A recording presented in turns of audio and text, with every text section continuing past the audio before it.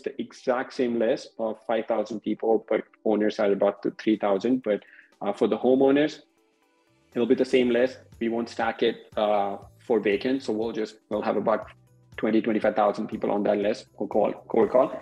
And this is basically what I would do. Just simply push them to select these people, push them to dial it.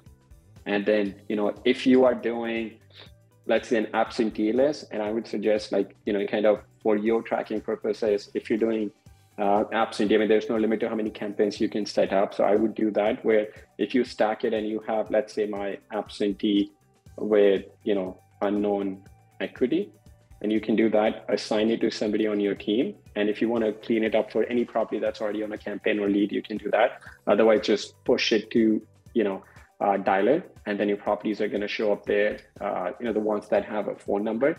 And then the goal at that point would be you just start dialing.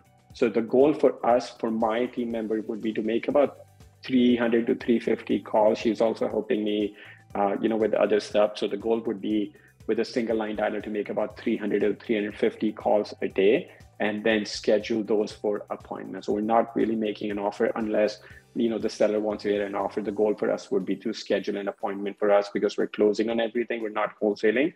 So we close on everything, we have them and put them back on the market. But that would be the goal for us. So let's say if I wanted to go in like this list, so it'll show me the list of properties that I have not dialed yet. So I've not even dialed one time, or the properties that I've dialed at least one time. So if I want to go ahead and start dialing those, then it's going to ask me, okay, which script do you want to use for this specific, dial session? So make an offer, make an appointment, or if you have any other scripts. I've talked to some investors where they have, different script for pre-probate. They have different script for driving for dollars, foreclosures, pre-foreclosure. So you can set it up depending on what list you're calling or what campaign do you have set up. And then also you could have a different voicemail that you could be dropping. So if you have, if you're calling a homeowner, that you could have a different voicemail be set up that you want to drop if they don't pick up. Or versus if you're dialing somebody that's on a driving for dollar list or a probate list. So you could have unlimited number of voicemail, pre-recorded voicemail be set up, and then you can drop it off, if somebody doesn't pick up.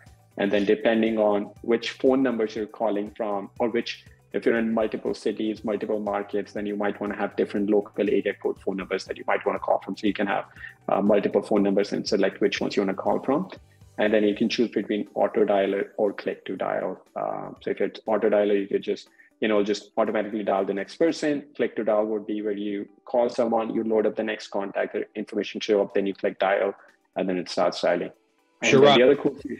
Yep, go ahead. So on the phone numbers, is that using up the minutes from the account the same way? No, this is unlimited minutes. So think of it like a MojoDialer, where you just get unlimited minutes. You pay per seat and you get unlimited minutes. And it is still $1 per number? It's $2 per number, but it's unlimited minutes. Okay. But it'll be like, you'll basically be buying, like adding a seat, which is like $79 per person that you want to give access to. And it'll be unlimited minutes for that specific user. So it's not coming out of your the CRM minutes that you have. Got it. So in the enterprise plan, you have a separate user that only does cold calling, or can any user on the enterprise plan do the cold call?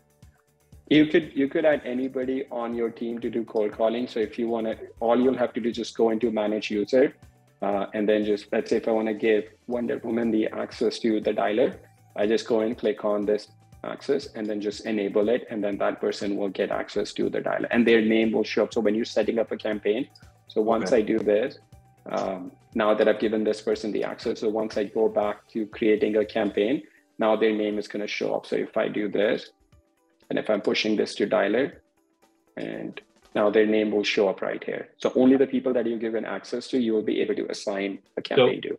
So even if you're on the enterprise plan, it's still $79 per person? Correct. Okay. So it's just, think of it like a MojoDialer call tools or batch dialer that you use. So instead of that, it's just paid into list stacking. And it's a two-way integration that we have built in. Yeah. Okay. Right. So yeah, once you want to start dialing, you just go up right here, click call, and set up your script, and whether you want to use auto dial or click to dial. And then you can exclude certain records from dialing based on the phone type. So if you want to only dial mobile and you don't want to dial any landline or VoIP number, you can just select landline and VoIP. It will not pull up any record that has a landline or VoIP number. So if you have 1,000 records that you're calling through and only 100 of those have either mobile or other number, it will only filter through those 100 phone numbers. It will skip the other 900 from your calling. And then you can also skip based on a specific phone status. So if you want to skip any phone number that, for example, showed up as disconnected, any phone, and you can select multiple. If you want to skip any phone number that showed up at DNC, you can skip those.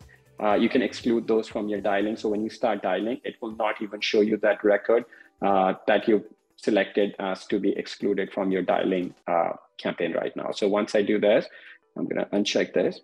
So once everything looks good, you just go ahead and click continue. It's going to pop up this right here, and all your script is preloaded right here with all the information that you need. I mean, this is, you can update whoever is calling, so you can set up your own script and put your name and your company name. So we're leaving that as a placeholder. But if you notice, like it filled up the seller's name right here, it picked it up from here. It picked up the seller. If I go to the next property, this one is also under my name, but I'll pull up that specific name, whatever the seller name is. So we'll fill up that script, and then also pull up all the property address. So any other information that you have for that specific property name, property address, you can set it up in the script, and it's going to read, just based on whatever information you have available. And then this is a two-way integration between list stacking and leads. I mean, list stacking and dialer. So any tags as you're talking to the lead, or any list that you update, any notes that you add are going to get updated in list stacking. Or if you have somebody working in your team that's updating the list stacking, or that's updating your lead, list or tags or anything else, it's going to update that in the system in real time. So if I start dialing right here, so if I make this call, all right, my phone is switched off, so I might go into voicemail. I'm going to wait for it to go into voicemail. All right, so it went into voicemail. So I have it on airplane mode, but you can just, at that point, you can just do, left voicemail, for example. You can put any note. If you want to push it to a lead, you can push it directly from the dialer, and you can even set it up on a drip campaign if you wanted to do that. You can move a contact to, if you do DNC number, it's going to mark that number. It's going to add a status of DNC to that specific number. So you don't have to go in and update that phone number. If you do DNC contact, it would take that phone number, add that status of, update that phone number with DNC status. If you do DNC contact, all the phone numbers will be marked as DNC for that specific property. If you schedule a call, you can select the date and time for a follow-up call. This is already a lead, but if it were not, then you can move it to a lead. It'll ask you, you can push it to a lead, and you can set it up on a drip campaign right from here. So as you push it to a lead, it will automatically be on a drip campaign for you. And then if the seller doesn't pick up, you can just say kept ringing or left voicemail. And if you want to leave any notes, this is a demo call note, and I can do this, and I can just go call next property, and it's going to automatically load up and then just start dialing without me having to click any button. And all the information for that property will get pulled up right here. So this is a different property, 8410 East Kennedy, Riverside Boulevard. We'll pull up that information, seller's name, property address, any other information that you have. So it went into voicemail. As soon as it goes into voicemail, you'll see this pop up. I can just click right here, and then it's going to drop a voicemail, and then pull up my, because you selected drop voicemail, it'll pull up the call results with already this selected. So you don't have to do anything. If you want to leave a note, you can do that. Now this is all grayed out, meaning there's no next property in this campaign to call. There's no other phone number in this campaign to call.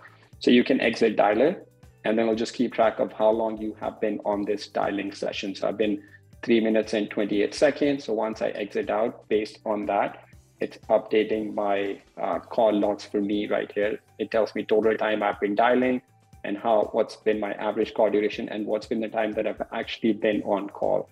So I might have my dialer open up for like 26 hours, but I've actually been on call for 7 minutes and 19 seconds in this case. So, and then when you come into campaign, if you had any scheduled calls that were due for today, it will automatically pull up here. You'll see a pop-up right here. These are the calls that you need to make today. So you don't have to go look for them in scheduled calls. It will automatically be pulled up right here saying today's call. So if they're due to me, it will just show up for me. If they have somebody else on my team that needs to make that call, it will show that person how many calls that they need to make. And if somebody calls you or texts you back on your cold calling phone number, it's going to show up in your inbox. So you can see who's called you back or who's texted you back. And then as you're looking at any scheduled calls, it will even tell you if you've received a reply or not. So if you have a call that you need to make, but they've already texted you back, it'll say reply received yes. So this way, if you don't want to call them or text them based on the reply that you have, then you can skip them from calling. And this will be all your call logs of every single call that you made, incoming and outgoing. So you can kind of see what's happened with all the calls that you're making. And then you can apply some filters based on call duration, call result, assignee, campaign, and time period. So if you want to see all the calls that were like between 1 to 6 seconds, then you can just filter for that. I'll show you every single call where somebody called, and then it was just less than basically 1 to 6 second call.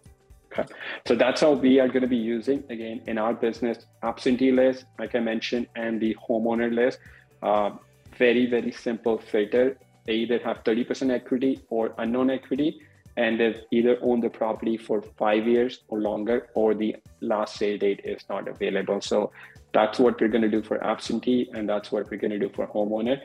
When we're calling, we'll create separate campaigns for absentee and separate campaigns for homeowner, just so that for our purposes, we can kind of keep a track of, which campaign is converting best for us, where are we getting most of our leads and deals from. And then based on that, we can keep optimizing. It helps us on the other marketing channels also.